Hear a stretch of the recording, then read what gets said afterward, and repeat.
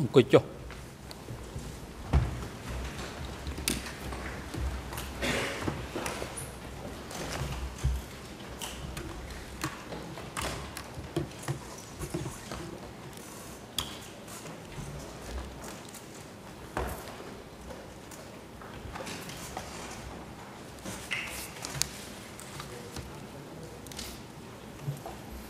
អង្គជំរះកាសបន្តកិច្ចដំណើរការនីតិវិធីសកម្មភាពនៅព្រឹកនេះកិច្ចដំណើរការសកម្មភាពពិភាក្សាដេញដោលចំពោះអ្នកជំនាញ David Chandler ដែលនឹងបន្តតាំងសំណួរដេញដោលដោយតំណាងសហប្រញ្ញាហើយនឹងបន្ទាប់ទៀតគឺក្រមមេធាវីនាំមុខតំណាងដើមម្ដងរដ្ឋបភិនីហើយមុននឹងដំណើរការសូមលោកស្រីសាយកុលពិធីឡើងរាយការណ៍អំពីស្ថានភាពវត្តមាននិងអវត្តមានភាគីនិងបុគ្គលដែលត្រូវបានអង្គជំរះអញ្ជើញចូលរួមនៅក្នុងកិច្ចដំណើរការសកម្មភាពនេះ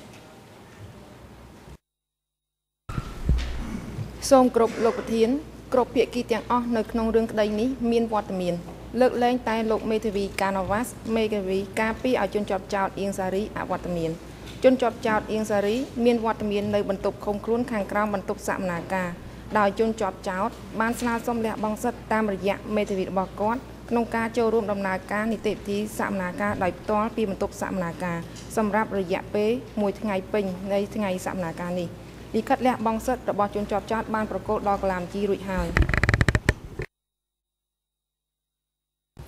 បាទអរគុណ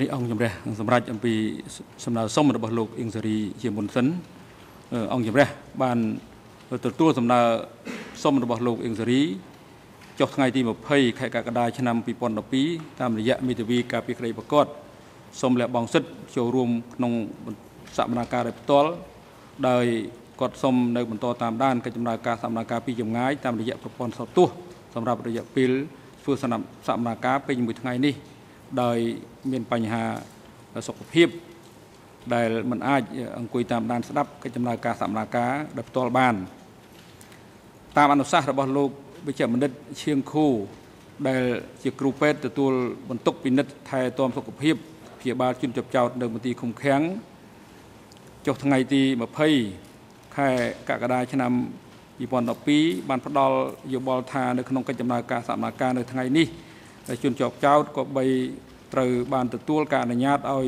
នៅតាមដានកិច្ចដំណើរការសកម្មភាពពីចម្ងាយតាមរយៈឧបករណ៍សោតទស្សន៍ដោយមូលហេតុលោកអ៊ីងសេរីមាន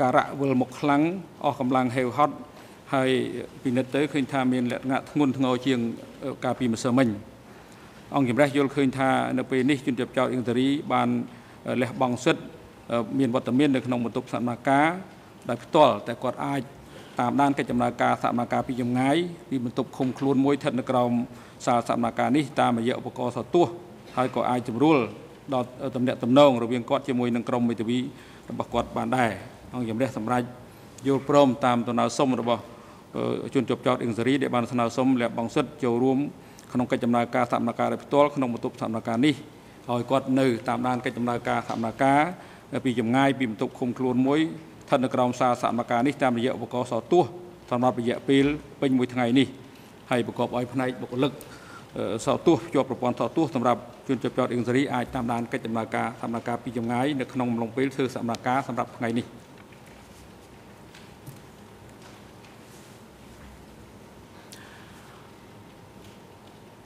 ជាកិច្ចបន្តដើម្បីងាយសម្រួលដល់កិច្ចពិភាក្សាទៅពេលមុខទៀតនឹងធ្វើឲ្យកាន់តែច្បាស់លាស់នៅ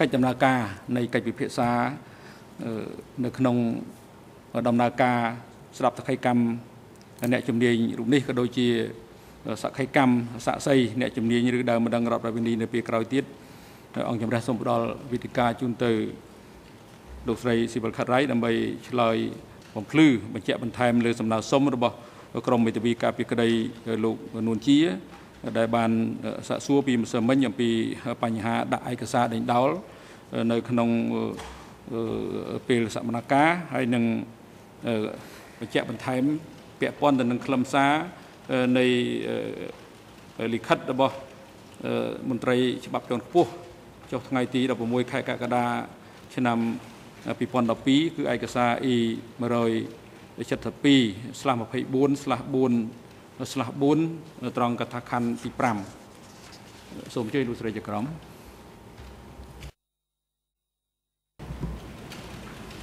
Thank you, President. The Chamber gave a ruling yesterday to the Nuancia defence team, which reflected one given earlier to the Ieng Sari team, confirming that documents which are tendered as new documents pursuant to Internal Rule 87.4 must still meet the requirements of that rule, but noting that the contents of those documents might be used when formulating questions to the expert. It has become clear that a very large number of documents have been uploaded onto the daily trial interface as part of the advanced courtesy copies that the trial chamber required. This tends to make the ruling in relation to Rule 87.4 and the use to which other documents can be put rather useless. Therefore, the Chamber wishes to confirm that the provisions of Rule 87.4 remain in force.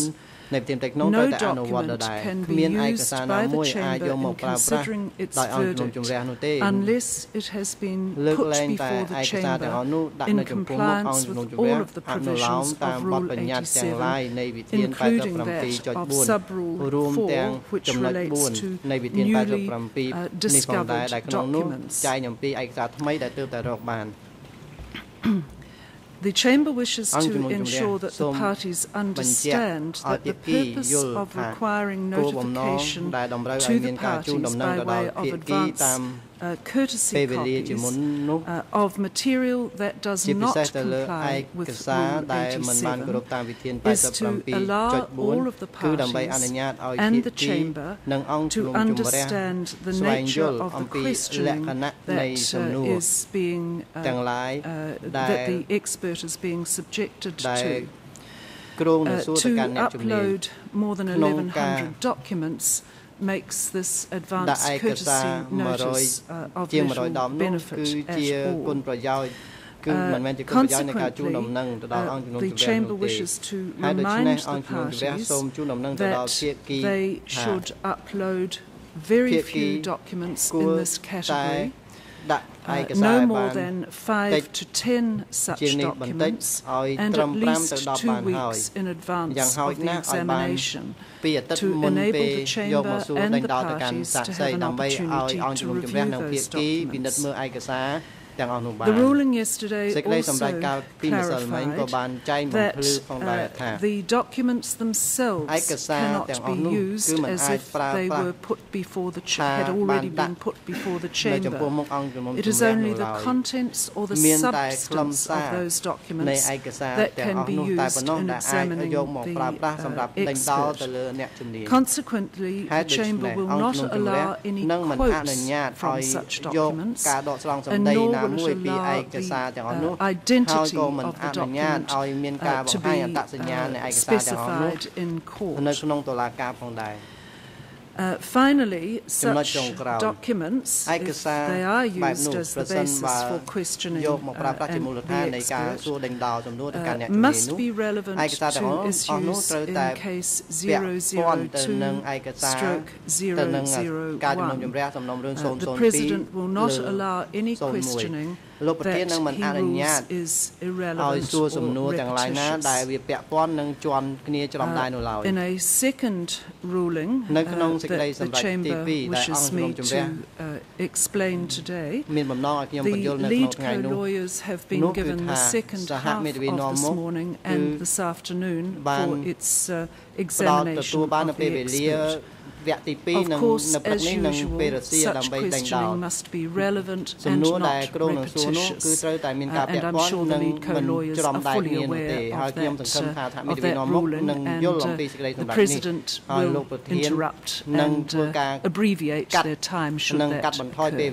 Thank you, President. I think that's all you wish me to say. មិនពាក់ព័ន្ធនោះសូមអរគុណលោកប្រធានខ្ញុំបានគោរពដណ្ដប់និងបង្ហាញទៅលើសេចក្តីសម្រេចនេះរួចហើយ សូមអញ្ជើញលោកមេធាវីអន្តរជាតិការពីក្តីលោកនុនជា Thank you, Mr. President, and good morning to everyone. I've understood the ruling by Judge Cartwright well. Just for the record and just for clarification, Judge Cartwright was referring to 1,100 documents that apparently have been uploaded onto the system. I'm not sure who would have done that, but it's certainly not something that has been done by our team, or certainly not something that has been done on purpose by our team. If it has happened, it's a glitch. We have never meant to upload any more documents than the ones we have already announced in our Rule 87.4 request. So if something has gone wrong software-wise, I do apologize, but we are not aware of any 1,100 documents, and we would certainly not have attempted to do so. So I will check in the break if we are to blame for that. If so, my apologies, but certainly this was not a deliberate attempt on our behalf. So I thank you, and maybe other parties can offer some clarification, but if it has been us, we do apologize. ហើយបើសិនបើពាក់ព័ន្ធទៅនឹងឯកសារ 1100 នេះមែននោះគឺខ្ញុំសូមអធិស្ឋានដល់អង្គជំនុំជម្រះ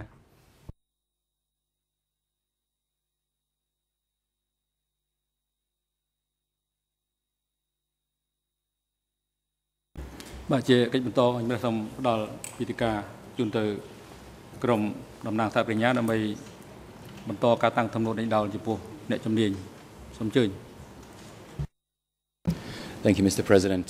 តំណាងសាធារណរដ្ឋសូមអរគុណលោកប្រធាន Just because time is precious, I want to seek a brief clarification. We were granted yesterday an hour and a half to conclude our examination, which would take us 15 minutes after the break. Are we permitted to continue for 15 minutes after the break? Just so I can plan in advance. ការជប់សម្រាកដោយសារតែអំបញ្ញនេះមិញនេះមានការបង្ហាញនិងការតវ៉ាពីភាគីដូច្នេះតើអនុញ្ញាតដែរឬទេគឺសូម15នាទីទៀតក្រោយពេលជប់សម្រាកលោកប្រធាន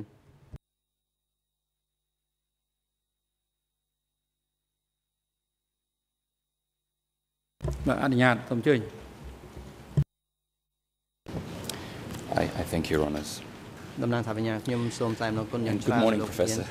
Thank you for coming back. លោកសាស្ត្រាចារ្យសូមអរគុណដែលលោកវិលត្រឡប់មកដល់កិច្ចកម្ម As you heard, we will conclude our examination in លោកបានស្ដាប់ជ្រាបមកហើយគឺយើងនឹងធ្វើការដេញដោល real time. លោកគឺ1ម៉ោងកន្លះបន្ថែមទៀត Again, we'll try and be as expeditious as we ខ្ញុំ can. នឹងព្យាយាមដំណើរការបានលឿនតាមដែលធ្វើទៅបាន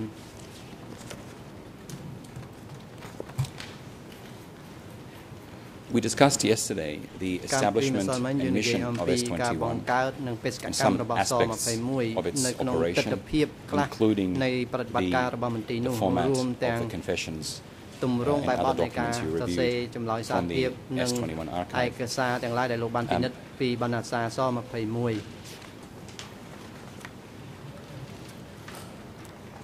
By way of providing a context for the rest of the subtopics I wish to examine with you.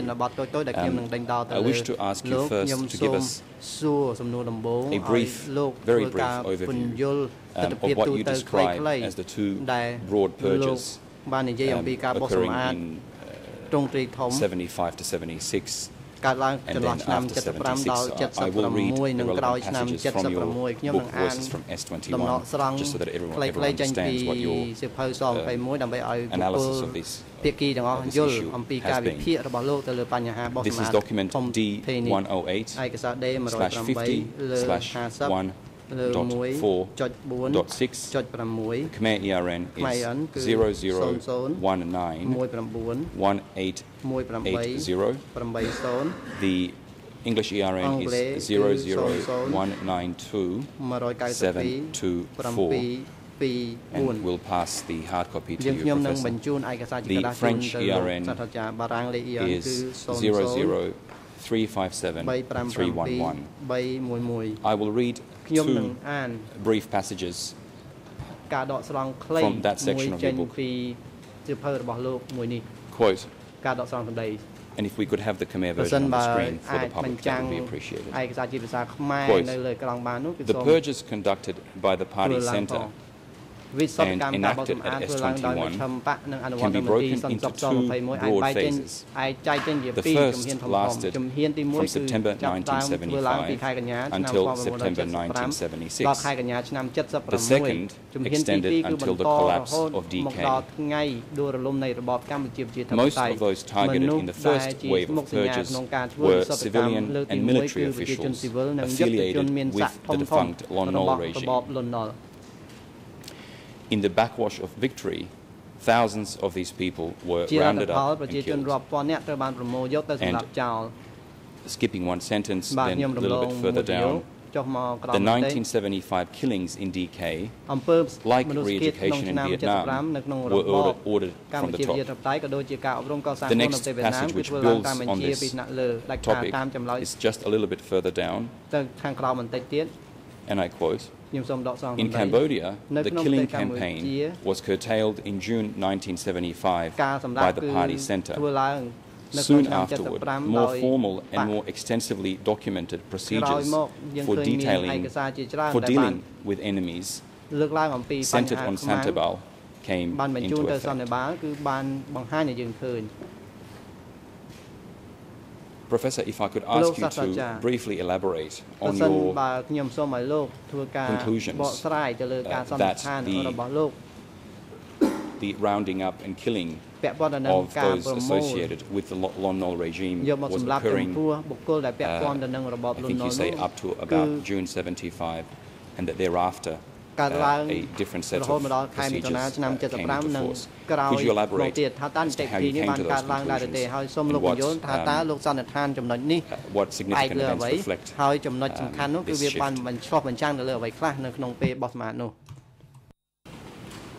Yeah, thank you. Good morning. The purges against the former members of the Lon Nol government and army are fully testified to in refugee reports and in some DK documents, many of which were not available to me when I wrote this book, but they confirmed the finding that I'd already put in via refugee reports, interviews that had been conducted in the early 80s, published work by other writers, and so on. It's a pretty well-known first phase compared by the American writer Noam Chomsky to the revenge killings that occurred in France at the end of World War II. In other words, sort of don't worry about it, this happens all the time kind of explanation. I think many more lives were involved in terms of the relative sizes of France and Cambodia, but the point is this was a kind of vendetta that was called pulled up short by the regime. Later on, of course, particularly in the provincial prisons, there's evidence that if new people were discovered to have been in the Lon Nol army, this was enough information to pull them out of the workforce, put them into the prison, and generally, in many cases, to have them executed. So informally it continued, formally it stopped. Thank you, Professor. Moving on to your discussion of what you describe as the ideology of democratic Cambodia, which relates to the treatment of enemies. This is again in Voices from S21, Khmer ERN 00191. 976, English ERN 00192-813, and French ERN 00357-393. If we could have the Khmer passage page on the screen. The passage is brief. It states the following. The ideology of democratic Kampuchea, as we have seen, was premised on continuous class warfare and continuous revolution. Quote, enemies, unquote, were everywhere and needed to be destroyed. Some were poised along Cambodia's borders, others were farther off. Still others were, quote, buried inside the party, burrowing from within. Enemies often came disguised as friends. To ferret them out, extreme measures needed to be taken. I wish to show you now an excerpt from a revolutionary flag magazine, which you discussed in your book, Tragedy of Cambodian History. This is the August 1975 issue, document number E3/5. And I just want to read a couple of passages and see if you consider them in any way relevant for the purposes of this discussion. Khmer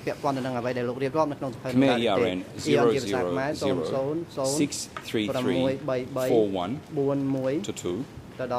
English ERN 00401-501-2. And French ERN 00538-976-7. This is a very long document. I'm only going to read 3 brief passages. Quote, because of this, our army must fulfill the mission of defending the country with high and constant revolutionary vigilance. The next passage, 2 sentences down. That is, as for defending Phnom Penh and smashing espionage groups and smashing saboteurs that want to wreck and destroy our revolution, we will continue to smash the defeated enemy remnants to consolidate our victory. And finally, briefly further down from that, quote, that is, the external enemies and the internal enemies still exist. Class combat and national people's combat still exist. The passages that I've read discuss revolutionary vigilance and class combat and the need to smash saboteurs. Are these passages in any way relevant to your discussion of the concept of continuous class warfare and enemies that need to be ferreted out?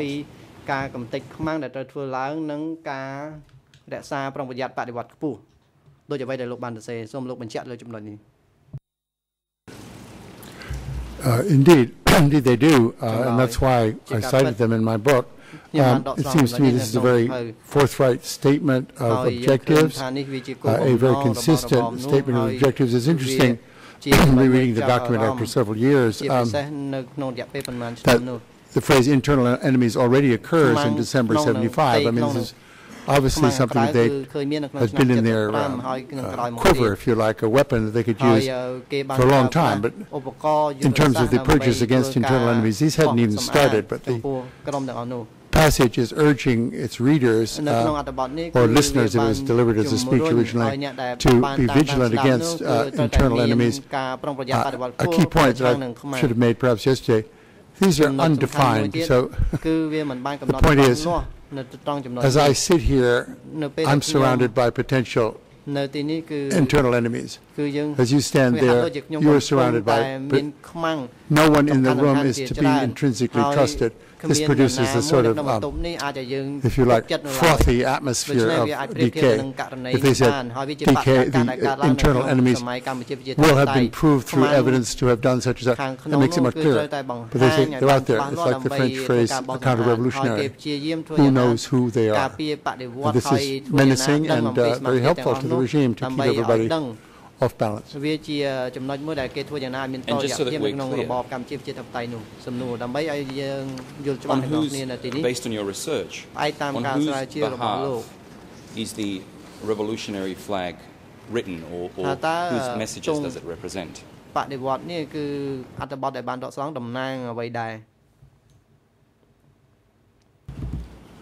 This is a periodical whose readership is reserved to party members, whose articles are written by high-ranking party members, or articles reflect speeches delivered by high-ranking party members, generally not named as such.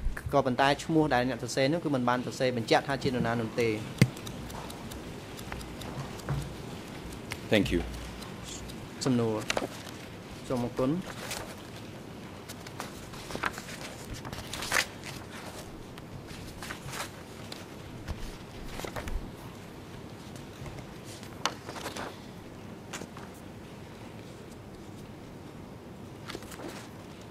Now, you discussed with Judge Cartwright on Wednesday the significance of the 30th of March 1976 decision and the decision on the right to smash in that document. So I don't propose to deal with it, but it is a nice point of reference as we move into 1976. And I wish to show you another issue of the revolutionary flag and see if you can consider for us what the messages conveyed reflect in terms of policy. This is document E3/4. It is the revolutionary flag of July 1976. The Khmer ERN is 000-62922. The English ERN is 00268-927. And the French ERN is 0034980. If we could pass a hard copy to the professor, just to make it easier for him. Professor, if you look for the ERNs, the passage ends, or rather the digits end with 927. Quote, but assessing another aspect, objectively and subjectively, there are enemies. And then two sentences below, the aspect of harassment is routine. They wreck us by every means, from inside and from outside. But they're unable to attack us from outside, so they attack from within. To attack us from within, they must attack the line, cause turmoil in the line inside the party, inside the army, inside our people, so they will be easy to split. The next passage, before I ask you some questions from this document, is at Khmer ERN 0062935.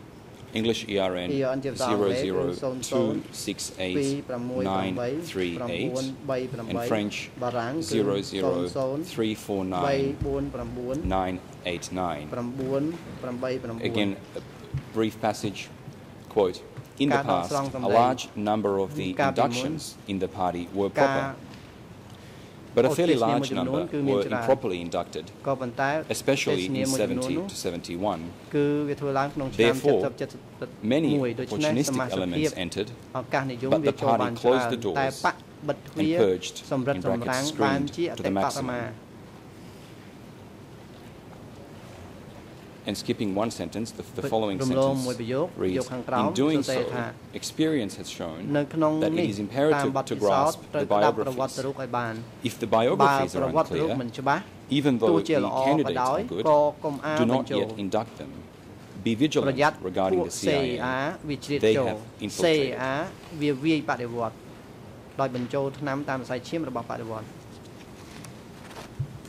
What, if anything, does this reflect in terms of the view on enemies as they relate to the regime at this point in time?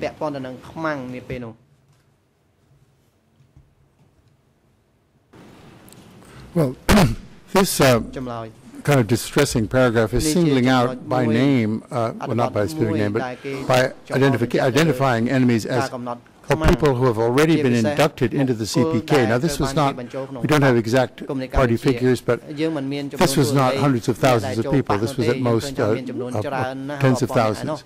Obviously, during the Civil War, as it became more a Khmer Rouge operation rather than a joint Vietnamese Khmer operation against the Lon Nol regime, the Khmer Rouge quite sensibly needed to develop a cadre that they could trust and one aspect of this was by inducting them into the CPK so they could become military officers and, not a phrase they use, but military leaders, potential administrators and so on. So it seems, I don't know, I haven't run into other documentary evidence of their rushing these members into the party. But it seems that this might be a perfectly truthful passage. They're worried that they had some people, they brought some people in whose biographies were not sufficiently examined. And this is understandable under wartime conditions. Somebody could wander in and say, I'm a poor peasant, and then 3 years later they find this person was of different class origin or had a relative working for Lon Nol. So you have to rescreen these people. The date of the issue confirms what has been discussed already, that there's this shunt toward internal enemies away from former enemies. Internal enemies now become the important target of DK rather than Lon Nol remnants, as they're called.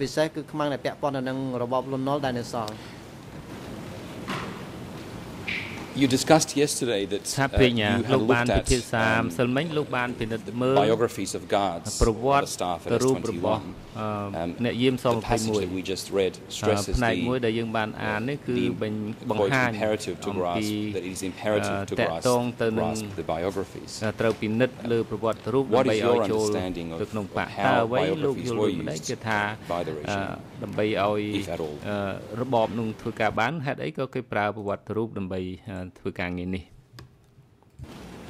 Biographies were used extensively in the regime. This is a new genre in Cambodian literature, basically. I mean, everybody in the party had to prepare biographies for use in study sessions.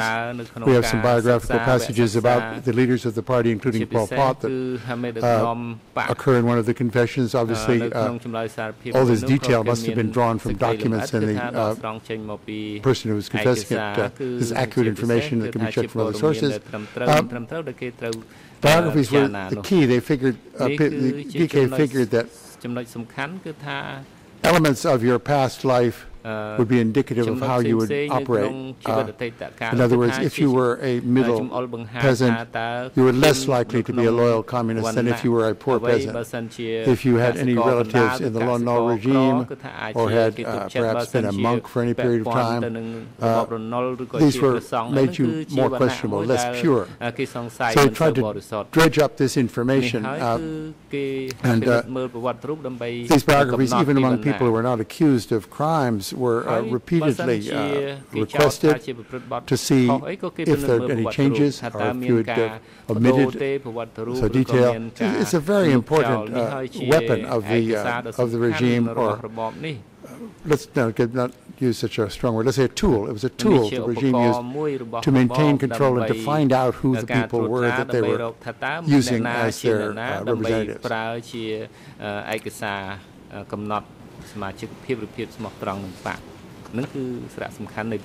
Thank you, Professor. Now, moving on to another area which you deal with in some detail in Voices from S21, and it is the events of the early 1976, and in particular, an incident in Siem Reap, an explosion in Siem Reap, and also explosions in Phnom Penh.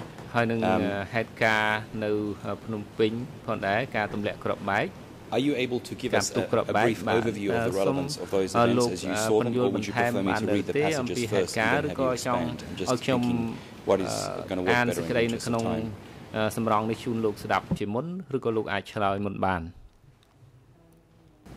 Well, if I don't talk too much, it's better if I just quickly go over it. The explosion in Siem Reap, no one's ever been able to explain this. Scholars have worked on what it might have been. It might have been an accidental explosion at an ammunition dump. Some think it might have been a Thai air raid. There's no evidence at all this was a crime produced by the local authorities, although it was an event that made the regime nervous because something had happened that was not supposed to happen. In Phnom Penh, again, there was a grenade explosion somewhere near the Royal Palace, and as we've heard earlier, no, we haven't heard earlier, places where the leaders of the party lived and worked were quite close to the Royal Palace. So if a grenade explodes in the Royal Palace, and all these kind of things were very severely controlled, they assumed this meant an attack on the regime rather than a grenade explosion in the Royal Palace. The military body serving in Phnom Penh, the numbers in my book, was a body of troops drawn from the east, had fought in the east during the Civil War, was commanded by people who had been cadre in the east, and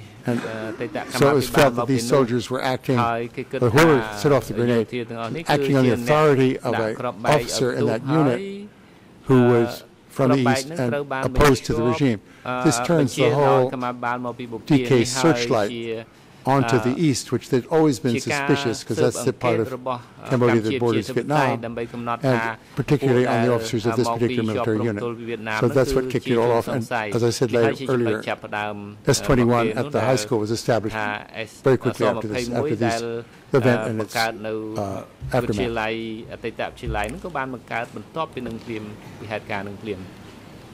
Thank you very much for that brief and comprehensive answer. You've discussed the focus on the East, as you found in your book.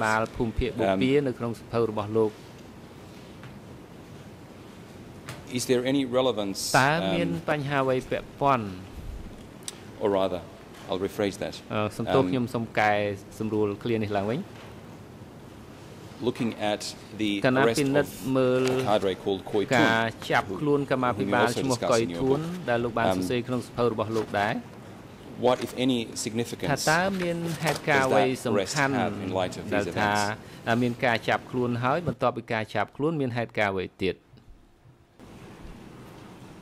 think that was really a third wave of purges. I don't think it was about a year later. It's not directly related in my mind.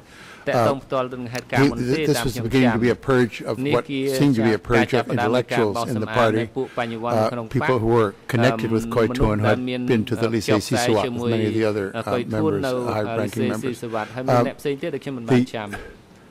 purges against the Eastern military people went on through 1976. In 1977, there's a shift toward purging cadre in parts of the country where conditions are very bad and where the center is maybe belatedly learning how bad the situation is. So they're starting to turn on cadre in these areas. The northern zone was an area that seemed to have some difficulties.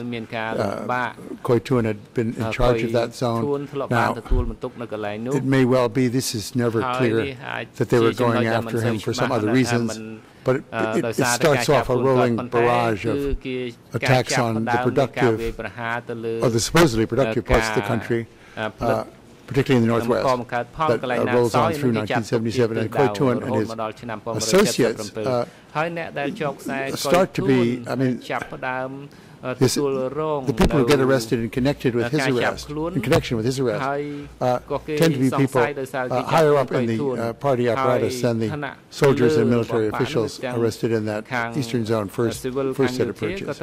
So the Khoi Thun kicked off a purge is very significant. His confession runs to, I think, 800 pages, a series of confessions. He was treated very, apparently according to Deutsch, very well at first. He was told not to be, told, don't torture him, just ask him questions and so on. It's a crucial, it's another shunt, another turning point.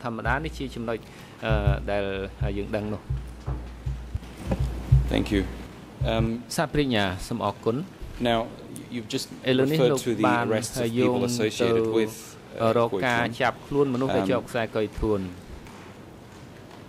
and I wish to refer to two passages in Voices from S21 which deal with one of those people.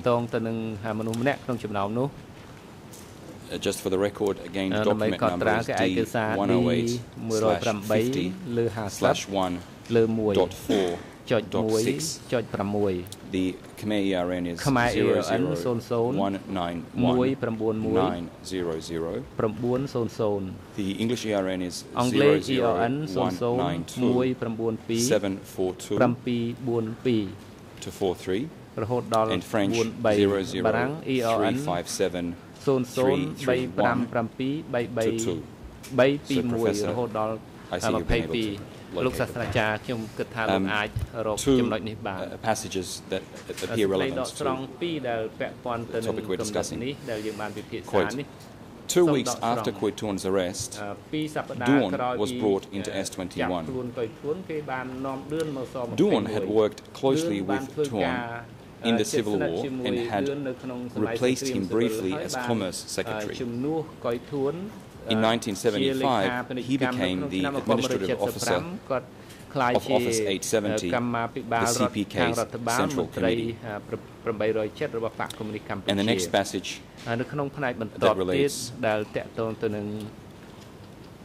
quote, of the prisoners arrested so far, with the possible exception of Nay Saran, Duon was the closest to the party center, and the importance of his position in Office 870 is confirmed by the fact that he was replaced by Khieu Samphan, DK's ostensible chief of state.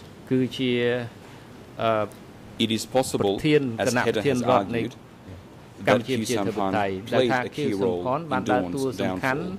He was certainly the major beneficiary. Looking at these passages, I don't want to speculate on, given that we're not referring to hard evidence on Mr. Khieu Samphan's alleged role. I wish to take a step back and look at the way in which you consider Duon's seniority. Could you expand briefly on that short passage where you say that the importance of Duon's position in Office 870 is confirmed by the fact of his replacement by Khieu Samphan?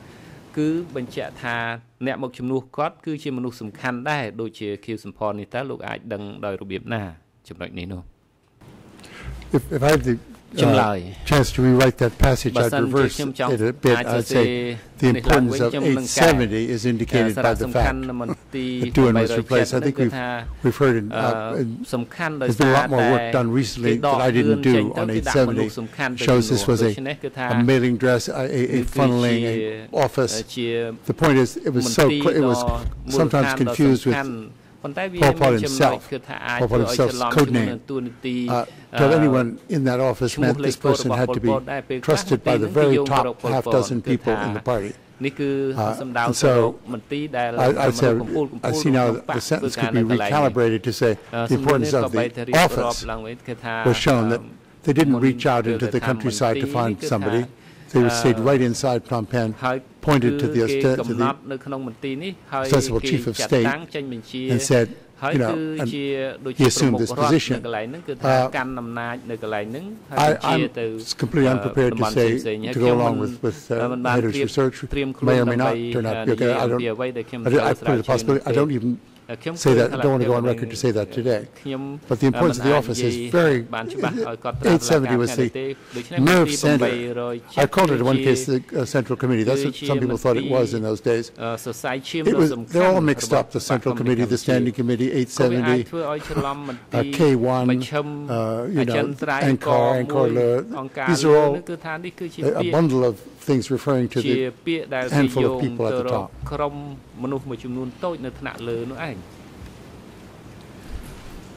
Thank you, Professor.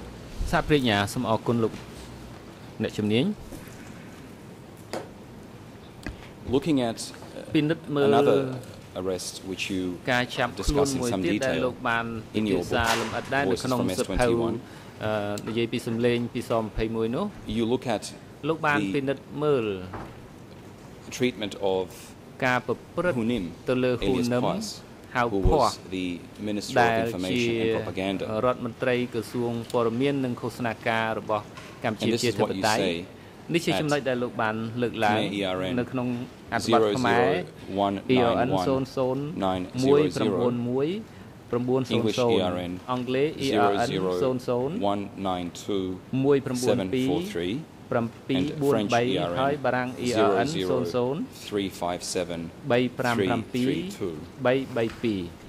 Quote, Koitu's confession also implicated Hunim, alias Paz, DK's Minister of Information and Propaganda, and a long-time associate of Kim Sam-pan, who was arrested in April 1977, born into a poor peasant family in Kampong Cham in 1930. Hunim overlapped with Kim Sam-pan and missed overlapping with Salot Sa at school in Kampong Cham. First of all, could you describe for us the role Hunim had played in the party over the years, and what significance, if any, can be attached to the arrest of an individual at this level of the authority structure.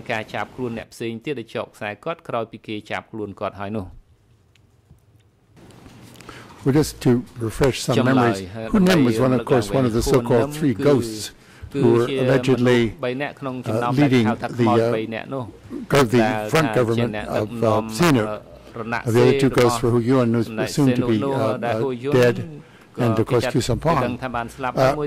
That three ghosts past, I don't think had anything to do with his being arrested. In his confession, he doesn't go through that period of his life. that's not what he was being blamed for. What he was being blamed for intrinsically was his association with other people who had already come to S21. By implication, he was being blamed for situations, particularly in the Northwest, which, as I said earlier, had been staffed with reasonably cadre not familiar with the region and peopled by new people. It was obviously a poor situation developed in the Northwest, as we've discussed. So this is even more of an intellectual and a front person than Koituan. His life in the party had been completely concealed in the 1960s.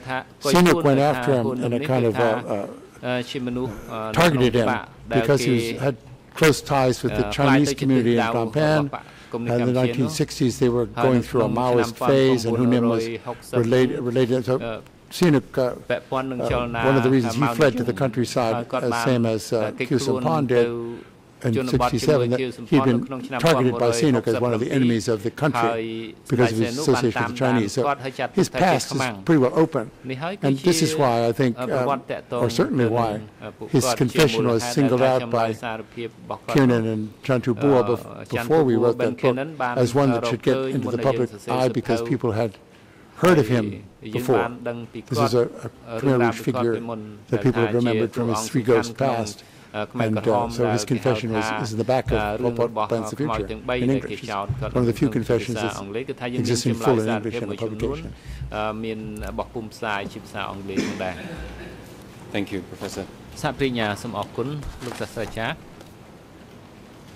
Looking at another group that you deal with in your book, another group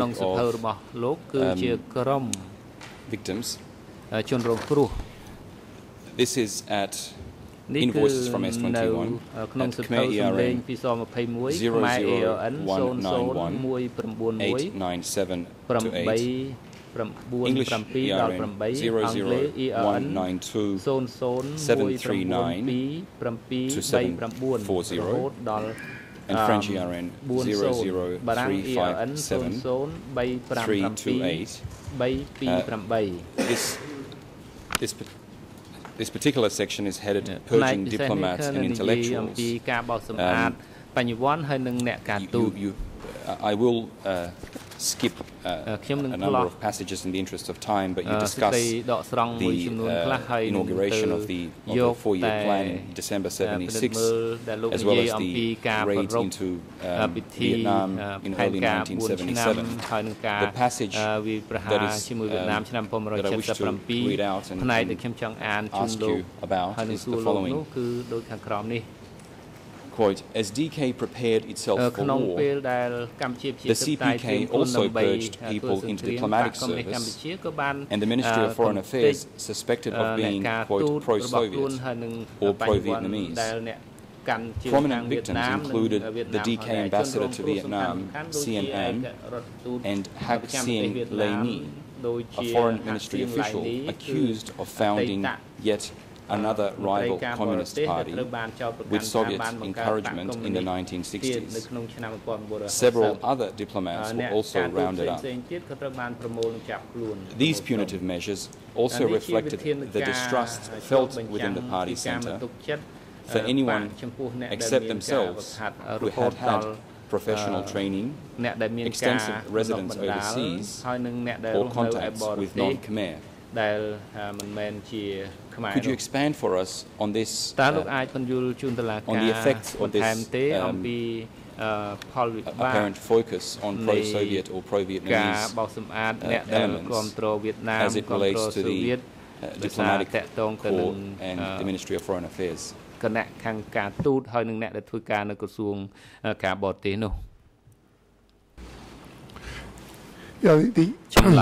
The regime didn't really trust anybody who had unmonitored periods of activity. This is particularly people who lived for a length of time overseas. People selected for diplomatic service had often, by definition, were living overseas, and others had had experience elsewhere.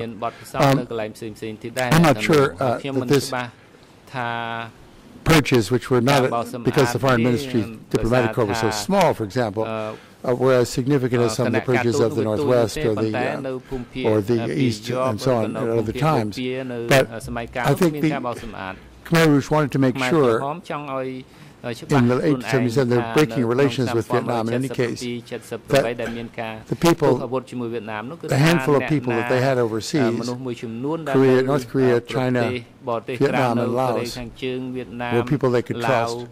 They pulled the Vietnam man back, and when he went through S-21, and they executed him. The Lao person stayed in place, I think. Chinese people were not pulled back. But people who'd been diplomats before, under Funk and Grunken, were allowed to work in B1 because they had this experience, were started to be suspected. Now, just considering arrests from within B1 and from these diplomatic posts, are you able to opine, looking at the CPK authority structure, which authorities or which bodies, if any, would have had authority to authorize such arrests?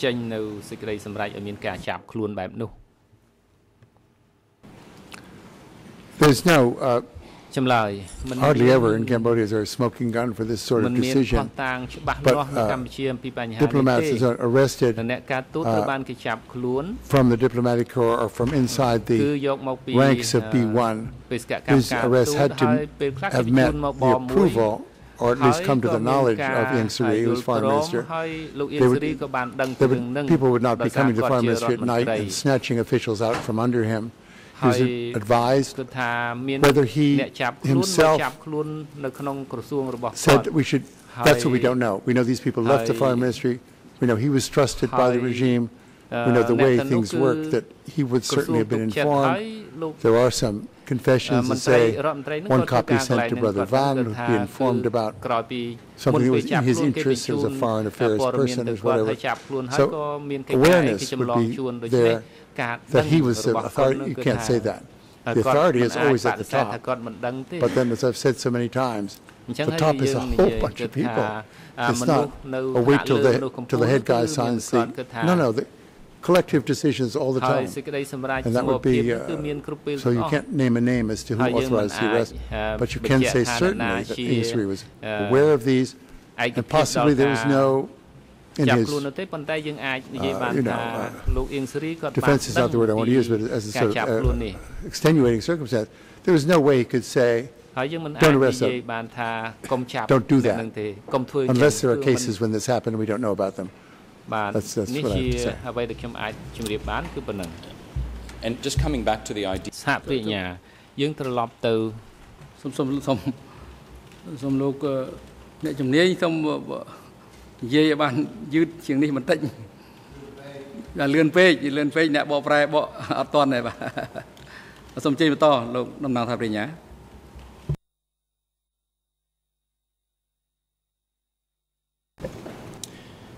Thank you, Mr. President. Now, just returning to this concept of a collective decision-making for a brief moment, and the relationship with the relevant head of a ministry or head of a other body within the CPK and DK. Based on your research, was there a standard or a generally consistent way in which at least important decisions were made on arrests when it came to people being drawn from within ministries or other significant bodies in the country?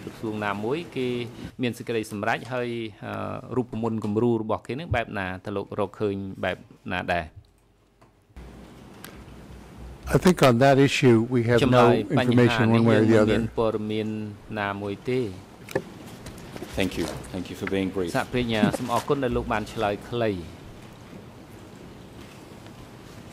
Now, moving on to another topic briefly, and I'll see if I can do this without referring to too many passages.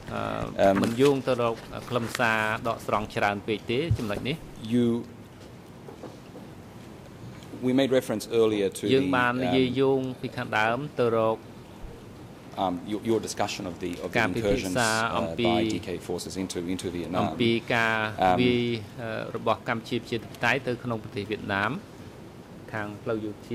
You discuss in Voices from S21 also the deterioration in the diplomatic relationship between the two countries and the public fact of the breaking off of diplomatic relations in January 1978. I want to explore whether or not that deterioration, the apparent deterioration, in any way affected the way in which the enemy policy may have evolved. This is in Voices from S21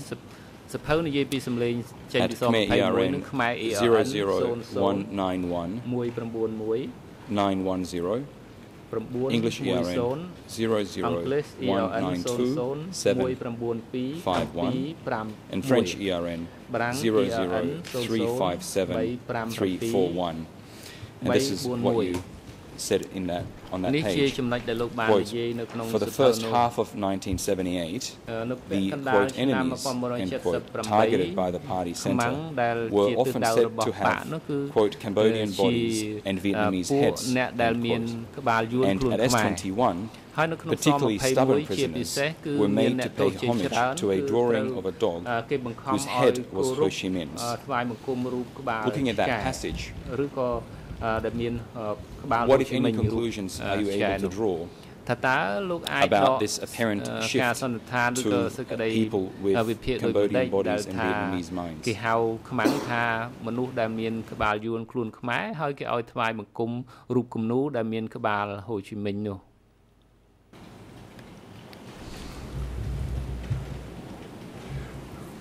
Well, by the first half of 78, the Cambodians were aware of the incursion Vietnamese armed forces had made into the country, in secret incursion, never admitted by either country, November, December 1977, and began to see two things, I think. One is that their attention had to shift to some extent from cleaning out the party in the Northwest and the intellectuals and so on, the previous purges. But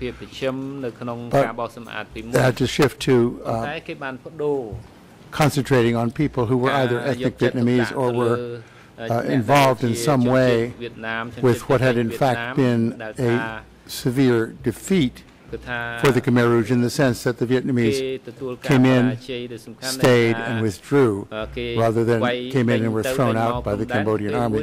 The second thing it made them consider, I think, is that I don't think they ever said anything about this in public, so this is supposition, that their cross-border raids into Vietnam in 1977 had been counterproductive. These were, in fact, what had provoked the Vietnamese. We're pretty sure of that through documentary evidence, and had not had the results that had been wished by the regime. So in 1978, in fact, these cross-border raids are not as vicious as they were in 1977.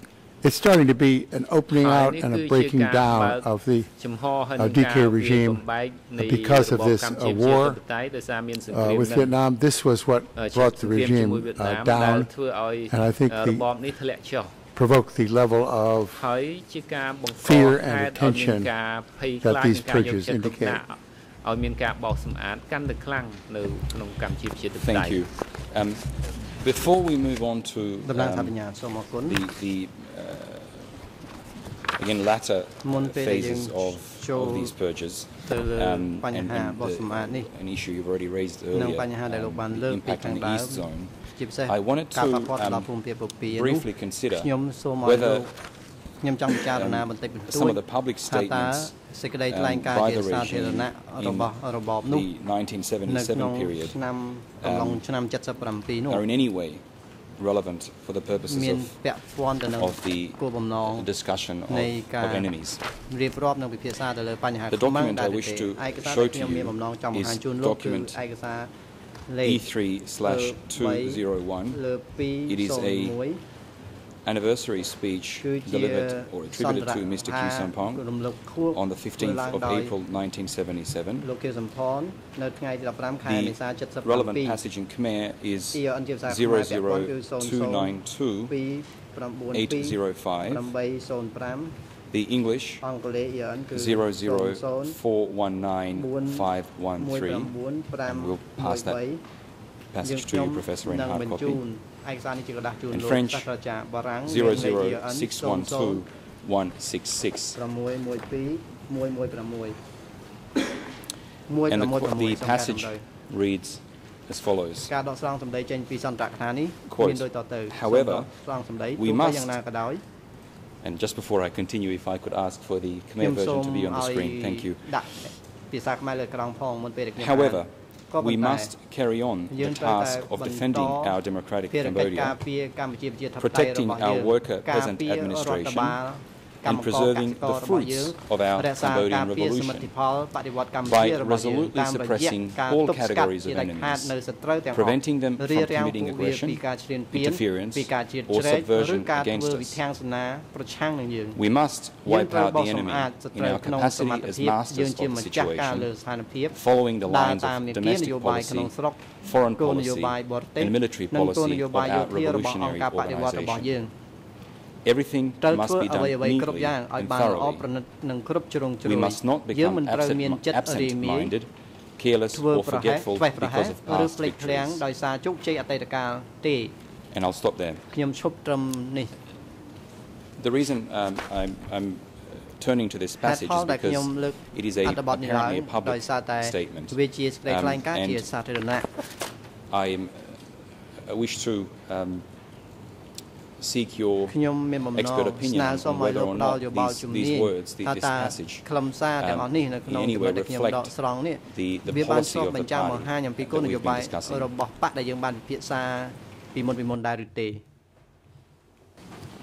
I think the passage fully reflects party policy. I mean, it's a restatement of themes and even sentences and phrases we've been hearing for the last 3 days. Thank you, and I'm particularly grateful for your brief answers. ចម្លើយសំណួរខ្ញុំសូមអរគុណដែលលោកបានឆ្លើយខ្លីៗដូចនេះ on the purges of the north លោកបាននិយាយអំពីការបោះសម្អាតនៅខាងឧត្តរនិងខាង time is precious and we don't have enough time to go into a great amount of detail but what I wanted to turn to is អ្វីដែលខ្ញុំចង់ចោទសួរលោកនោះគឺ what you describe as the purge of the east zone. You've already touched on this a little bit. One of the reasons I wish to seek further opinions from you is because you describe it as a significant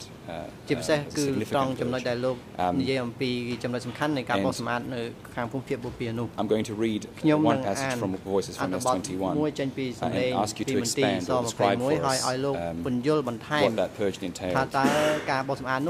This is at Khmer ERN 001919110 to 001919113, English ERN 00192752753, to 753, and French ERN 00357 to 343.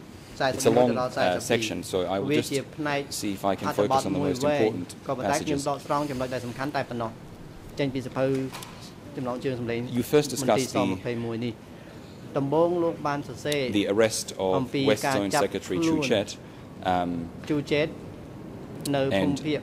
the hospitalization at the time of East Zone Secretary Sao Pim.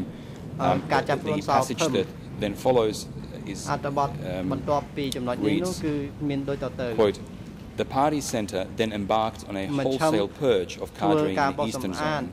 In April 1978, so many were brought into S21 that some of the trucks bearing prisoners had to be turned away. The prisoners were presumably taken off to be killed without any interrogations. The purges were conducted by senior members of the CPK, led by Son Sen, and supported by loyal troops dispatched from the southwest zone and the central zones under KPOC. Professor, you mentioned earlier the early suspicions of the party centre in 1976 as they relate to the East Zone. Could you expand on your conclusions as to what led to this purge and what its effect was on the zone?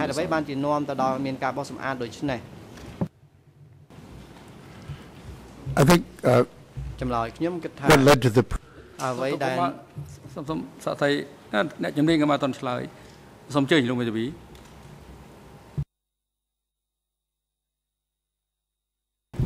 សូមអរគុណលោកប្រធានសូមគោរពលោករាជការក្រមសួស្ដីសហវិតាបរិញ្ញាអស់លោកទាំងអស់គ្នាហើយសូមអភ័យទោសហើយអធិស្ឋានផងដោយសារឡើងមករំខានខ្ញុំមិនចង់ទេប៉ុន្តែកិច្ចមិនបានហើយមានចំណុចពីរទី1ឃើញបរិញ្ញាលើកយកចម្លើយសារភាពនៅហើយស21ច្រើនណាស់មកឲ្យលោកសាស្ត្រាចារ្យវិភាគខ្ញុំគិតថាចម្លើយទាំងអស់នេះយើងដឹងហើយថាសិទ្ធិចម្លើយបានមកពីការបង្ខិតបង្ខំជាចម្លើយដែលមិនពិតប្រាកដហេតុអីឲ្យលោកសាស្ត្រាចារ្យវិភាគច្រើននេះទី2ចំណុចទី2ខ្ញុំឃើញថាកន្លងមកនេះលោកសាស្ត្រាចារ្យបានចាប់ផ្ដើមនៅកណ្ដាលទីឬនៅចុងច្រើនណាស់ដែលលោកចាប់ផ្ដើមពាក្យថា I think អង់គ្លេសនិយាយចឹងបានន័យថាពាក្យថាខ្ញុំគិតនេះពាក្យនេះយើងបានទៅជែកគ្នាពីម្សិលមិញរួចហើយខ្ញុំសូមតឡាការមេត្តាហើយណែនាំឬបង្គាប់ថាបើសិនជាសាក្សី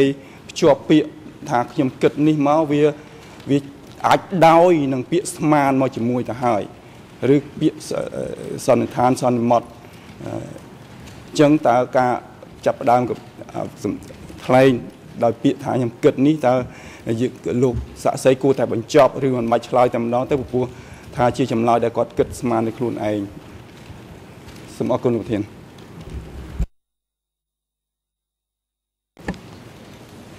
Mr. President, I really don't understand the basis of these objections. I think, in fact, they're entirely unfounded.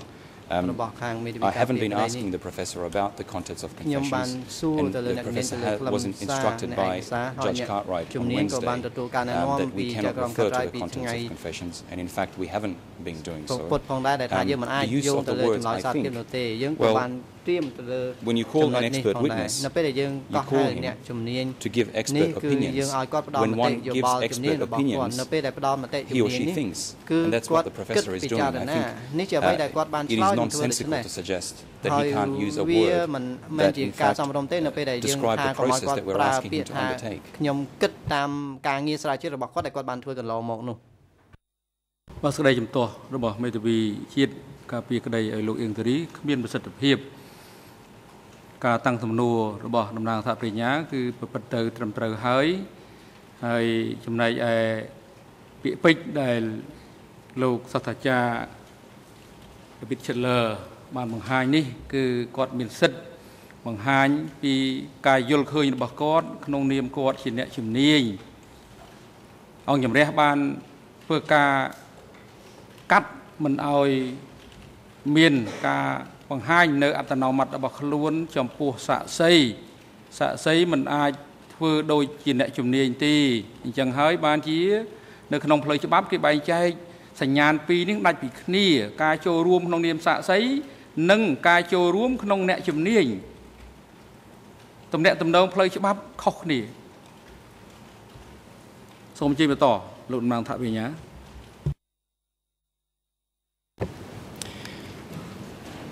Thank you, Mr. President. Professor Chandler, as we move on to the final part of our discussion of S21 and implementation of the enemy policy, you will recall that we, through the witnesses and expert unit, sent you a number of documents from S21, which essentially were extracts from prisoner files containing annotations, and it was for the purposes of those annotations and for their analysis that those documents were sent to you. I'd like to go through them in sets, if we could. So the first three confessions, and if we could deliver to the professor the first three, I will read the relevant numbers. The first document is number IS 5.16. It is from the prisoner file of Chutney. The second document is D288/6.5/2.47, and the individual concerned is named Chapmit. And lastly, document IS 5.41, which also bears the number E3/1565, which relates to an individual called Kung Kien alias Ung Vet. So if we could pass those three hard copies to the professor. These are from the set that you've been asked to review, Professor. So what we're doing is simply honing in on a few examples. You will find that for the first two, we have available English translations, but for the third, we're only giving you a Khmer because we don't have a court-authorized translation.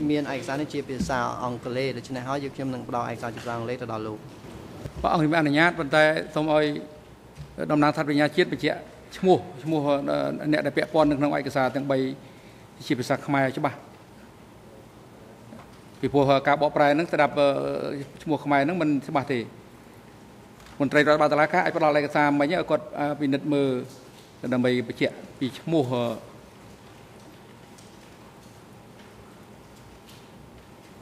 បុគ្គលដែលទទួលរងនៅការស្ដាប់ចម្លើយណា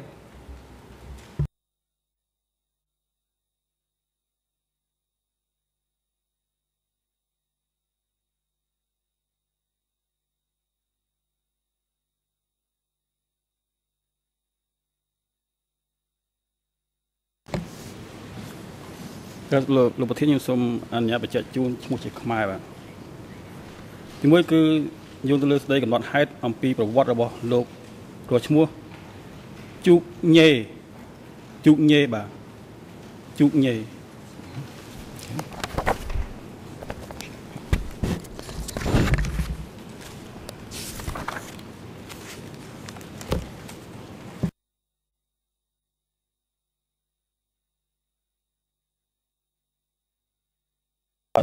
ទី2ខ្ញុំសូមអនុញ្ញាតជម្រាបជូនអំពីចម្លើយរបស់ឈ្មោះចាបមិត្តចាបមិត្តបាទមិត្តសរសេរអក្សរមស្រអិបុកជើងនឹងតចាបមិត្តបាទជាលេខាស្រុកខ្សាច់កណ្ដាលតំបន់22បូព៌ាបាទ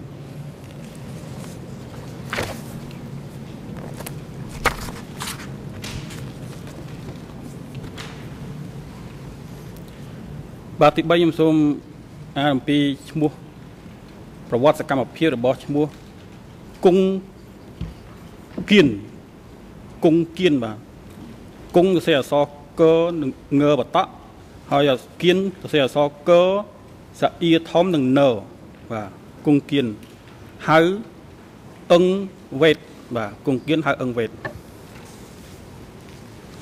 បាទអរគុណបាទThank you, Mr. President, and I thank my national colleague, Professor Chandler, taking them in the order that my colleague just read. Could you, and I will ask my colleagues to display the Khmer version of the document on the screen. The ERN is 00005403. English ERN 00185061. We will display the Khmer version on the screen.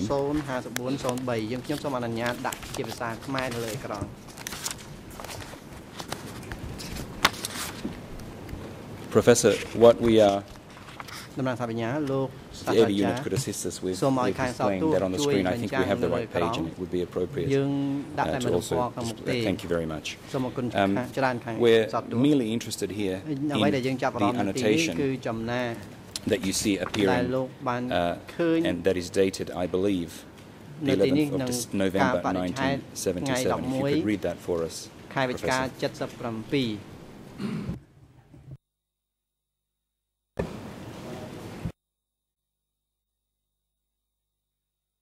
No, it said, let me just get this thing again. Which one it is.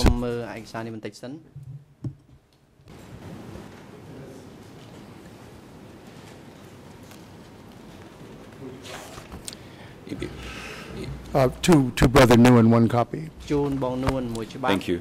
Let me just say one more thing. You asked me even yesterday to review these annotations. I just want to get on record that I did review them yesterday and this morning, so I've gone through the book.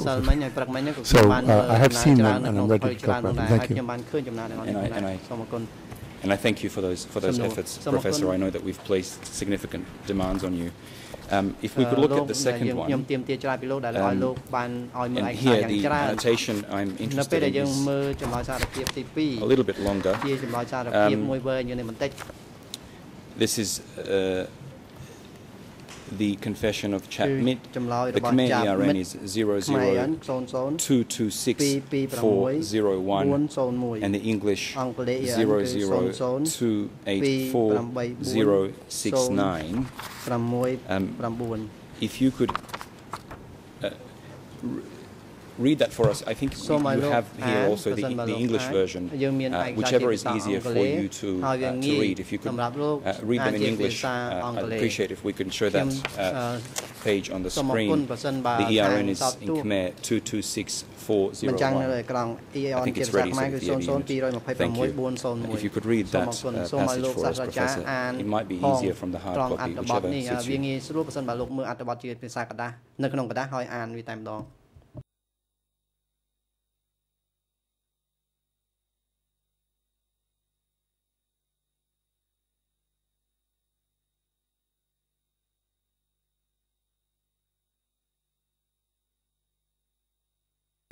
Are you able to we're waiting for your microphone. Could we please have the professor's microphone on? Thank you. It's flattering to have it suggested that I can read Cambodian faster than I can read English. But I have checked the Khmer text as I was waiting for your question. One thing that is not perhaps absolutely clear, Pon was another official at S21. And this is the handwriting of Dirk. That's all been, it's well known, it's been testified many times. So this is his advice. And the key point, I think, from our point of view, is that paragraph 2 does refer in Roman numbers to brother 2, and brother 2 is fairly well known to have been, or very well known to have been one of the names assumed by Nunchia. So what is happening here, I think, is that as advised would mean, I would almost certainly this advice would have come from Nunchia to Son Sen and then down to, then sends it down to his subordinates. So you have a chain of this order to withdraw these names from the list. Why they're to be withdrawn is not explained. Thank you. Moving on to the third document. This one, this is the one that I only have in Khmer. There's only an unofficial English translation, but I hope that you'll be able to summarize it for us. This is document IS 5.41, also E3/1565. It's the third confession, the third document that my colleague read out, the name, I'll read it just in English, Kung Kien, alias Ung Vet. Professor, if I could ask you, there are, and if my colleagues could display that on the screen so that the public can see what we're discussing. The Khmer ERN is 0001730 English being 0018277. There are a number of annotations on this document. If you could start by reading the annotations written that are circled in blue on the screen or and on your hard copy. សូមឲ្យលោកមើលពីឯកសារกระดาษរបស់លោកដោយសារវាមានភាពងាយស្រួលជាង Again, the handwriting is not flawless, but well, neither is mine. But I think this reads, Chun Bong Nuon Muchabap. Please send to Brother Nuon one copy. And I mean, I'm saying that because I've seen that Chun Bong Nuon phrase in that handwriting. Now, I don't know whose handwriting it is.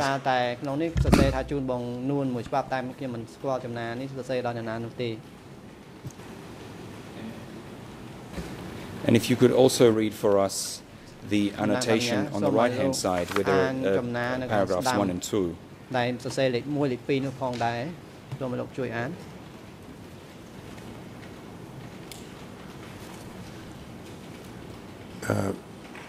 Number 1, Aikasani. Chabahana is very clear. A large number of people.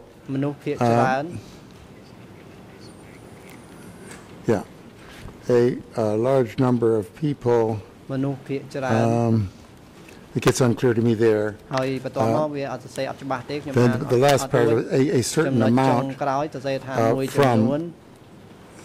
come from sectors 33 and 35. I'm missing a thing here. From I think it's a unit 109, but I can't. I didn't bring my Khmer dictionary with me, but that's what I think it means. Certainly the first part of this document is very clear. Thank you very much, and thank you for attempting to read that document for us. Just to avoid any doubt, so far as these three documents, as you, in two documents there are references to Brother Nuon, and in one there is a reference to Brother number 2. Could you, just so that we avoid any doubt on the record, who are these references, who do they relate to, and what, if anything, do they reflect about that person's role in relation to the confessions? Well, certainly Bong Nuon and Bong TP were two expressions or names used by people when addressing documents to Nunchia and asking what his role was in these confessions. That's difficult to describe. Clearly, there's no evidence in some cases of the annotations. There's no evidence, there's no notes in his writing that he's read that particular confession. And anyway, the copies that went to him have not survived. There's a note on one, send a copy to Nunchia, so another copy went off to him. But it's obvious that in the one that came back in Deutsch's handwriting, Brother 2, a title of Nunchia, advises that. That meant that he'd certainly read that confession. Now, reading them and having documents sent to him, all I can say is it certainly suggests that he was aware of the operations of S-21. He worked closely throughout the regime with Son Sen, and that's all I can say is awareness. We can talk about awareness. I can't take the role any further than that. And I thank you for being qualified in that respect. If I can move on to another document. This is D288/6.5.2.32. It is a from the file of an individual called Soi Kim An, alias May. The relevant Khmer ERN is 00227819. The English is 00284045, and those hard copies are being forwarded to you, Professor. French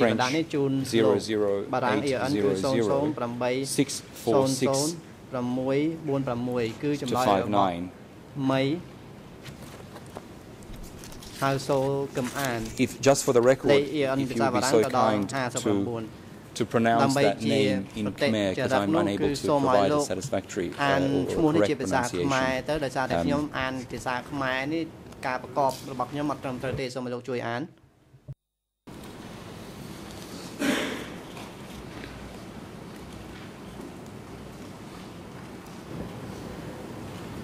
He's known as Acha, which is a religious sort of civilian official, Acha Mi, and that's his perhaps revolutionary name. And his real name is So Kim An. Thank you. So I'm reading this in Khmer. It looks to me like So Tim An. I need to see what your colleague thinks. It's not Kim, but Tim. That's a taw. That's not a code. So it's just a slight. I'm sorry to delay, but it's just one gets the guy's name right. At the top of the Duke comments. This is all in Duke's wonderful, clean handwriting.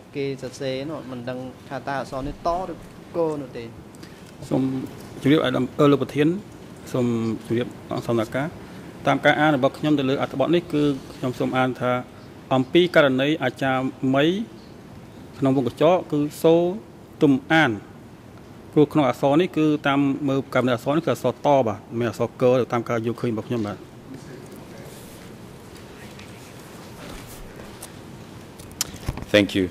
I'll ask my colleagues to place the Khmer version on the screen. The ERN in Khmer is 00231-321. I just want to make sure we have that right.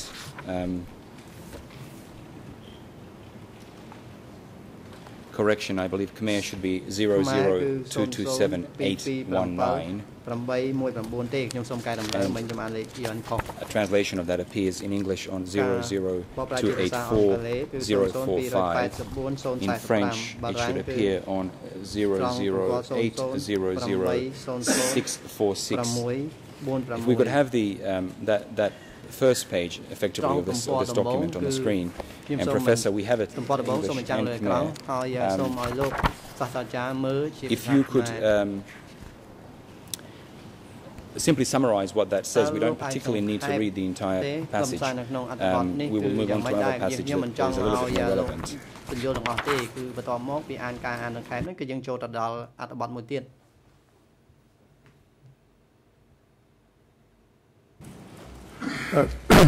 It's hard to do this briefly, but it shows, I think, what the document shows is the kind of detail that people went to when a case had attracted higher attention. They just went back over it and made sure that all the testimony was as verifiable as they could make it. Not the testimony necessarily of having been, if you like, a CIA agent, but certainly testifying where this person came from, what people he knew, what position, how he was in a position to know those people. So there's an investigations were set in train by that. And looking at the last page of that extract from this file in Khmer, and also this is the second page in English, I'm interested in item number 3, where the word starts with suggestion. Could you read that in English for us, please?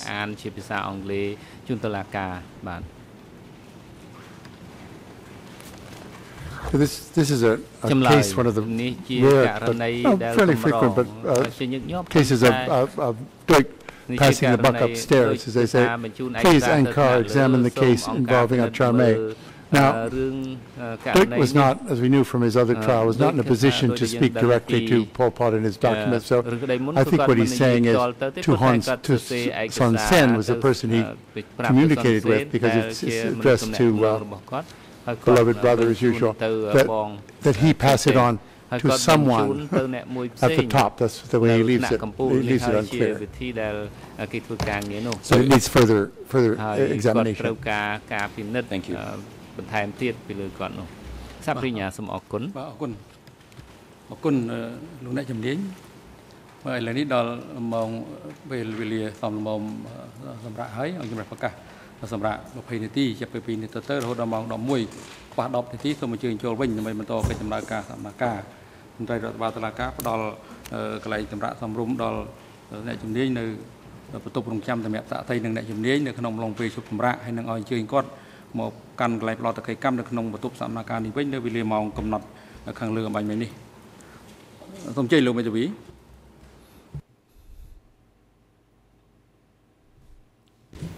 Thank you, Mr. President. I'll try to be brief. I don't want to eat into the debate that everyone wants to have now, but I wanted to come back to the point that was raised by Judge Cartwright this morning, speaking about 1,100 documents that have been uploaded to the interface. And when I suggested that we might be responsible for that, I saw Judge Cartwright nodding, which I took to mean that indeed this was okay. I see now that Judge Cartwright is shaking her head, so that was not the implication. But just to get the record straight, the 1,100 documents that were uploaded are not uploaded by the Nunchia defense team, or rather not alone. We have uploaded a total of 150 documents that includes translations. There's a total of 68 original documents that we want to rely on. I'm not blaming the prosecution in any way, but just for the record, the prosecution has uploaded more than 700 documents. If there is a problem with advance notice, it is not the Nunchia team that is to blame. As I said yesterday, it seems that we cannot get it right. But just for the record, today, I don't think we are to blame. Thank you. I'll be extremely brief, just so that everyone understands how these numbers work. The number of 700 is in fact should be divided by 3 because it includes translations. So we uploaded some 200 plus documents, and the reason the number is so high is because we uploaded all of the confessions that we sent to the professor, which of course all parties have notice of, but we will earn a portion. Thank you. អរគុណច្រើនប៉ុន្តែសូមមេធាវីពិនិត្យលើក្តីសម្រេចព្រឹកមិញឡើងវិញតាមខ្ញុំនៅចាំឃើញថាការរំលឹកភាគីទាំងអស់ដែលពាក់ព័ន្ធនឹងការប្រើប្រាស់ដាក់ឯកសារគឺឲ្យកិត្តគូទាំងអស់គ្នាហើយឲ្យអនុវត្តទាំងអស់គ្នាមិនមែនតែក្រុមមេធាវីរបស់នួនជាមួយភាគីនោះទេគឺភាគីនៅរឿងក្តីទាំងអស់ បាទសូមសម្រាប់ចុះ សូមអញ្ជើញក្រងចូល